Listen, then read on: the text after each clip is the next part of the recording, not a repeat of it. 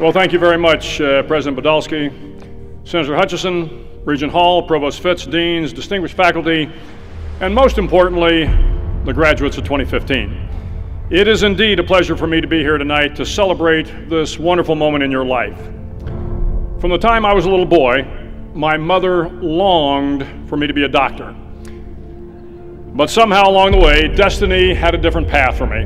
And while I know that my mother would have been proud of my military career, I'm certain that she would rather have had me wearing a white coat than a camouflage uniform. And right now, she is looking down from heaven wondering what her son could possibly pass on to such a distinguished group of medical school graduates. Well, I was wondering the same thing myself, but it occurred to me that I've spent a lot of time around doctors. In my nearly 6 decades of life, as with many in the audience, I have seen or experienced just about every ailment, disease, trauma, or heartbreak there is to know. As a young boy, I had all the usual childhood complications: broken arms, busted ankles, fractures and lacerations, an array of mumps, measles, and chickenpox. As a young adult, I saw loved ones ravaged by cancer, heart disease, and dementia. As a middle-aged man, I was badly injured and know the pain of the long road of rehabilitation. During the wars of the past 13 years, I have seen combat hospitals filled with amputees, burn and blast victims, and I have seen many a good men die on operating tables. But in my 60 years, I have also seen disease eradicated, the crippled walk again, the heartless given new life, and the hopeless cured. So today, if I may be so bold, I would like to give you some advice as you head off into your chosen profession. Advice based on almost 60 years of being on the other side of medicine, the end that matters most, the patient. I hope that this advice applies equally to those who search for the cures, those that administer the medicine, or those who hold the lives of patients in their hands. As a patient, I want my doctor to be smarter than I am. I want them filled with knowledge, and I want them to understand how to use that knowledge to confront the challenges before them. I want to see their diploma. I want to know that they were dedicated enough, strong enough, and intelligent enough to make it through medical school. Having great knowledge and knowing how to use that knowledge is what separates you from me and you from your patient. It is why not everyone can become a doctor. Some of us are just not smart enough. It is why doctors are in such demand and why you are so highly respected. Your life must be a constant undertaking to learn more, to hone your skills, to improve your craft, to assure your patients that the answers they seek are within your grasp. You will never have all the answers, but you should never stop searching, studying, asking, demanding, and passing on that knowledge that you do have. As a patient, you had better be smarter than I am. As a patient, my doctor must be in command at all times. In command of themselves, in command of the people around them, and in command of me. You must walk with a swagger. You must smile with great ease. You should never look tired. You must never get frustrated. No matter how bad your day has gone, no matter how bad your day has gone or what your personal life may be dealing with, when you walk into that small, sterile office or step onto the floor of the ICU, you must do it as if you have done it 1,000 times before. You must be in command of everything that surrounds you. Nothing gives a patient more comfort than the belief that their doctor is well prepared and cocksure of themselves. As a doctor, you should always be in command of everything around you. As a doctor, you must listen to your patients. Listen carefully. After the first Gulf War, I had a friend who began to have short-term memory loss, and then he struggled with his coordination and stamina.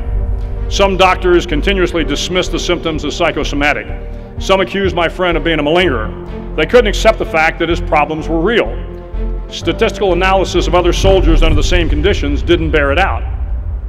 Finally, after considerable time, he was diagnosed with a new disability, Gulf War syndrome, a very real, very debilitating disease, brought about, we believe, by the pollutants spewed out from the eco-terrorism unleashed by Saddam Hussein. Treatment ensued and my friend's condition improved. Some problems are not in the book. Learn to listen to your patients and trust them when they tell you they are sick. They may be wrong at times, but they will appreciate it when you listen. As a doctor, you must have faith. Faith in your own skills, but also faith in something greater than those skills. You must recognize that you alone are not the sole arbiter of life and death. To believe so is to be terribly, terribly naive. And time caring for patients will show you just how limited your knowledge and your skills can sometimes be. Several years ago, I was at a military hospital in Landstuhl, Germany. One of my SEALs had been shot 15 times during a close-in firefight in Iraq. Before entering the ICU, I talked to the attending nurse. She was a hard-nosed battle axe who had seen her share of soldiers pass through Landstuhl. Knowing my SEAL was in dire straits, I asked about his condition. She glanced down at the floor, tears welled up in her eyes, and she said, "I have seen hundreds of soldiers pass through this hospital, but I have never seen a man shot so many times," and she paused, "and he's going to make it." I thanked her for all that she and the doctors had done to save his life. She looked at me, shook her head, and smiled. We had nothing to do with it. Even the most hard-hearted of patients want their doctors to believe in something greater than themselves. For patients know that all the skill in the world cannot replace the mystery of what sometimes separates life from death. Have faith, and it will take you far. As a doctor, you must give every patient hope. No matter how small or how dramatic the problem, every patient wants to believe they will be better, and only you can tell them that. 5 years ago, I was diagnosed with chronic lymphocytic leukemia. I was in Afghanistan at the time, fighting a tough battle against the Taliban. The initial assessment was that I needed to return to the States to have my spleen removed and begin chemotherapy.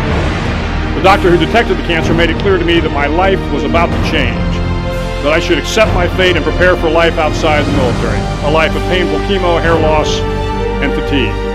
She gave me no hope that things would be better. Undeterred by her prognosis, my wife and I came to Texas and met with a world-class oncologist. While waiting in the small, sterile room for our first meeting, the door swung open and a loud, boisterous, ruddy-faced man walked in, introduced himself, and hugged me. And I am not a hugger. He sat down, looked at my blood work, and quickly told my wife that she didn't need to get a new boyfriend. "Something else will kill him before this does," he told her. In light of the earlier diagnosis, my wife was stunned by the proclamation. She asked the doctor, "Well, should he eat more fruits and vegetables?" "No," he said. "Well, should he exercise more?" "No, not really." "Well, should he drink less alcohol?" "Oh, God, no." I quickly jumped in and said, "Can I go back to Afghanistan?" And he said, "As long as you don't get shot." Soon after the visit, I did go back to Afghanistan and spent the next 5 years continuing to serve in the military. I like to think that in that time, my service resulted in hundreds of lives saved. All because one man gave me hope, because one man healed me of my greatest malady, fear. Above all else, as doctors, you must give your patients hope. Even under the most dire of conditions, hope can heal. Hope surpasses all our understanding. Hope is the medicine that gives smiles to the forlorn, faith to the disenchanted, and life to the dying. Give your patients hope. As a doctor, every patient wants you to be a healer. No matter what the affliction, they expect that as a doctor, you can cure them. There's a great scene in the original Star Trek TV series where Captain James T. Kirk, played by William Shatner, and Dr. Leonard McCoy, played by DeForest Kelley, are on an alien planet. They have encountered a species that is made of rock and mortar. At one point in the episode, the alien made of rock is dying, and Kirk turns to McCoy and says, "Bones, you've got to do something." McCoy looks at the rock alien and in frustration says, "Damn it, Jim, I'm a doctor, not a bricklayer." And then Kirk responds, "You're a healer, and he's your patient. Heal him." Someday you will have to be that bricklayer, ill-equipped to solve the problem, other than the fact that you are the doctor. And all the pharmaceuticals, all the genome therapy, and all the bioinformatics will not help you. It will take a hug, a handshake, a smile, or the right words at the right time to heal the afflicted and make them right again. As a patient, a good doctor must know how to heal, not just the body, but the mind and the spirit. Learn to heal. To be a great doctor, you must have strength in times of great anguish. Life is filled with difficult moments. Most of those times we must pass through alone. But there will be times when you, the doctor, must provide the shoulder to cry on, the chest to lean against, the strong arm to hold up the faint of heart. You must be the rock when even the toughest of men and women lose the strength to hold on. Years ago, one of my men was killed in a motorcycle accident. It was the day before Thanksgiving, and his family had all arrived to celebrate the holiday. The doctor who had attended to the young man had to make the fateful call to notify the parents. I remember that the doctor was young, but somehow mature beyond his years. A month later, I received a letter from the father of the young man who had died. He thanked me for all the support the SEAL team had provided his family during this difficult time. And then he wrote with great affection and with great respect about the doctor who had made that very difficult call. He told me that even across the 3,000 miles that separated Norfolk from San Diego, he could feel the doctor's strength through the telephone. And as a father, it gave him the strength to carry on. Those times will come when you have to deliver bad news. It will not always be life and death, but it will always have consequences to your patient. Be strong. As a doctor, you must have compassion. And surprisingly enough, I believe this may actually be the hardest of all traits necessary for success. I have seen that the daily pressures on a doctor's spirits can be crushing. Whether it is treating teenage acne, fixing broken bones, or doing a heart transplant, it is easier for most doctors not to get emotionally involved. Even the smallest of ailments, when multiplied 1,000 times, can be debilitating to an attending physician. But small or large, you must reach into your heart and show the compassion that is so necessary for patient care, and in some cases, for those that the patient leaves behind. Several years ago, 2 of my men were medevaced to the combat hospital in Bagram, Afghanistan. Both men had sustained gunshot wounds through the chest. The doctor worked valiantly to save the first man, cracking his chest open, searching for and sealing up the damaged arteries, but to no avail.